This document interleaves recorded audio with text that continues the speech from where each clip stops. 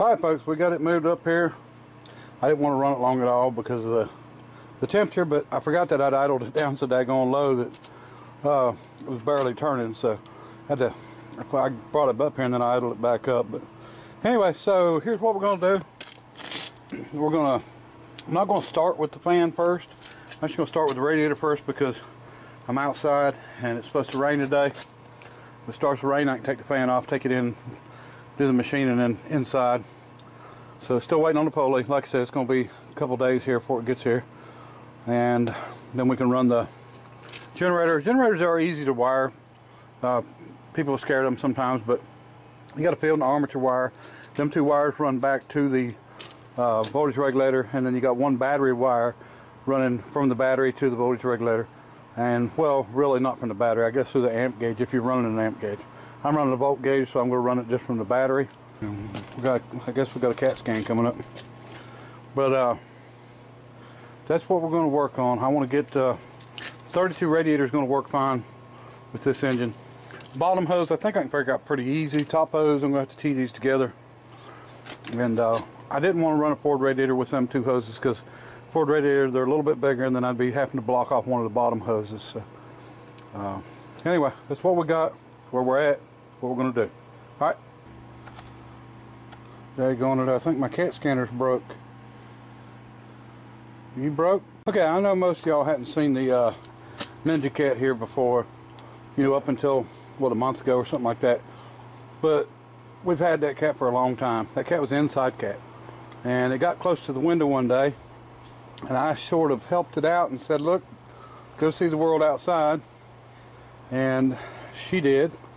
And I think she and I think a whole lot alike because she decided that she didn't want to be back in the house. She liked it outside. So ever since then, she's guarded my shop and like I said, followed me around like a puppy dog. So anyway, that's the story with her. I think we've had her for years. But I'm not sure how she lost her eye. Supposedly at birth, I think. Okay, folks, cut me 2 brackets to weld onto the car, and what I've done is drilled and bolted them to our radiator exactly where I need them at, and then we're going to set it up there, and then I'm going to tack them in place, and that way we'll have them exactly where we want them. Alright folks, we got it on there, but I think I'm going to lower it. I really don't want to because I'm trying to keep it out of the fan. I don't know how close we can get without, you know, we're close. But I think maybe if I tilt it forward a little more and then bring it down, it should clear. Our rods are running pretty downhill.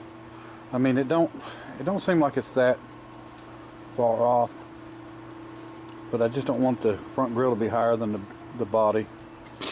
So coming kind of a pain there to get it in place, but that's why I've left the fan on for now. So let me see what I can do. I may cut it back loose here and maybe play a little bit. Cut them mounts maybe a little bit. I don't know. Alright, we'll figure it out. Okay, I want to show you something on these Model A doors. This is a coupe and a coupe door. And if you measure it, it measures 27.5 long. And I want to show you the difference in a sedan door.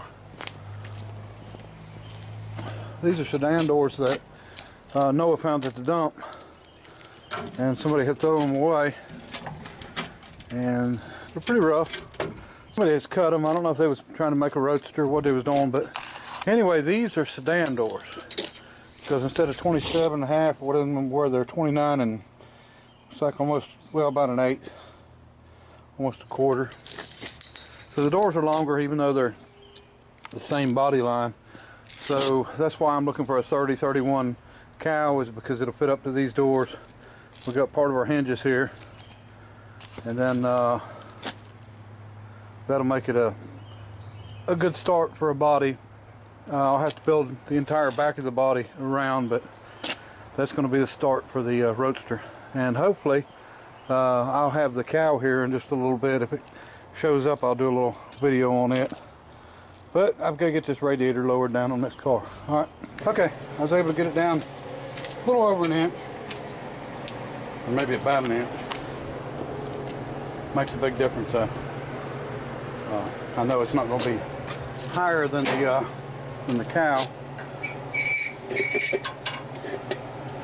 my rods. They're not down in all the way. So I'll end up welding some bolts and stuff onto them. I'll go ahead and make them into, or I might thread them. I can just run a die down it. It's a 1/4 inch. So run a 1/4-20 die down it. And thread them and put some nuts and washers and stuff on them, and that'll keep my radiator from moving back at all. I've got about I got 3/4 of an inch clearance is what I put with the radiator, so I think it'll be fine. I hope I'm not hurting myself because I didn't do the bearing before I done this, but I don't think it's gonna matter. So the fan's pretty big. It's actually wider than what the radiator is, but that's okay.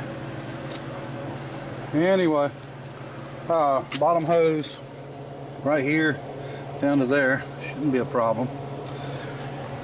Top hoses we're gonna have to tee together and run right here, which shouldn't be a problem either. So it don't look too bad. You know, we'll either make something or come up with something that'll look decent anyway. So, I'm liking it. Let me get the grill shell on it here real quick and see if it slides down all the way and fits. Hey, look, it's a gremlin. Okay, my support rods come out really well. I didn't end up threading them. I just cut them and took a long 1/4 inch bolt, cut the head off, welded it together, and then ground it. It would have took me longer to find my die. I actually found one of them, but it had a broken spot in it. I didn't want to take a chance on it. So anyway, that's where we're at. We've got our A cover clamped on. Now, I don't know why they do this on just about all these. They don't have caps in them. We're going to find something to put there. But most all of even the A radiators you buy, now this I bought as a 32 radiator, but even the A model radiators you buy have it out here and not up there. Now, these aftermarket may not have a hole in them. This is an old original. This actually came on the car that I bought that we made the Roadster out of, that we used the quarters off of. This was on the front of it, and you can see it's cracked here, and it's cracked here, and there's no bottom. But we couldn't run the bottom with this one anyway, so it actually worked out really well. And I may paint the radiator black, I don't know. We're going to try to get this mounted on there and go from there. I still got welding to do for the bracket on the bottom, but it actually worked out better than I thought it would. And we got enough room in here. We got 3/4 of an inch, so that should be fine as long as we don't have any issues with our fan, which we'll be pulling that off here shortly and going through and trying to redo the bearings in it anyway. So we'll see what it takes and what I need to do. Alright, okay folks, so here's our cow. It is a 28-29 model. It's 29. He thought he had a 30-31, but he didn't, but this thing will work just fine. We're still going to use the other doors. Probably going to go ahead and just use these 30-31 doors. You know, they've been cut off and stuff anyway. Not worried about body lines. We can make that look fine. And this is actually, the Happy Days Roadster was a 28-29. So this is actually more correct. But I mean, it don't matter because it's not going to be exactly like it. I've just told that as an idea. You know, pickup bed and, you know, the front body. So this one's rusty. You know, usually like the 5-window coupe, when I've done the videos, I try not to show the worst parts of them because you know, I buy these things or get these things. This one here I just traded for, and people think I'm kind of crazy. So usually I don't show, you know, real good the bad stuff, but here it is anyway. So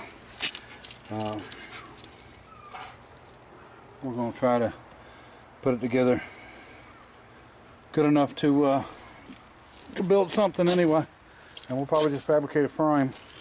If we fabricate a frame, then I can do a custom title. If I don't, then I've got to bond it and using the frame numbers if there are any and all that stuff, and it's more of a pain. So I'd rather just do a custom title. So you can see our straight 8's all wrapped up, covered in the back, and yeah, I have the plug cover that came with it. It wasn't on it, but anyway, it's supposed to rain tonight. So this thing usually is under the shed, but I've got it out. So we've got it wrapped up good. And got some blocks on it and covered good. Radiator's in, shell's on. All that's good. Got my rods done. Got a little bit more to do on it. We're going to have to start working on hoses and stuff. But I started on the fan. I'll show you that. Okay, so I've got the bearing pressed out of here. The clip that goes around there, I've got it out. No problem. So I can't get that shaft to press off that bearing. I don't know how hard it's on there. And I can put this back in. That's not a big issue there. But I want to make sure there was no clips on it. And I can't find anything. Any clips of any kind. So we may end up cutting this bearing off. I might, I don't have any oxygen. I'm out of oxygen in my torches, but we can cut it with a cut-off wheel or something. But I might pop this bearing apart. Maybe I can see something. I don't see any kind of a retainer, and you'd think there would be a retainer on it unless it's pressed on really hard. But anyway, so that's where we're at on the fan. We'll play with it a little bit more, see what we can get done. Alright, so we figured out this. I wasn't sure how this pressed apart, but this presses off of this, and you buy the bearing and the shaft together. So I don't have any real heat. I've got a little torch, I think. I'm out of oxygen, so let's see if we can press this at all. We'll get a new one on the way.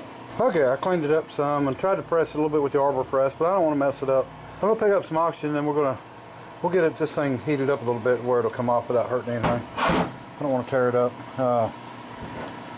Anyway, so I've already had this out. I got the clip out of here. There's a clip that goes in and around, and that's what holds this bearing in. I've already had this pressed out, knocked it back in because I was trying to figure out how that came off the bearing, but when they sell them, they sell the bearing with the shaft.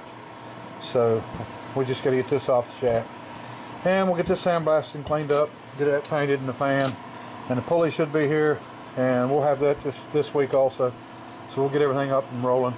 And anyway, all right, well, appreciate everybody watching. Till next time, bye.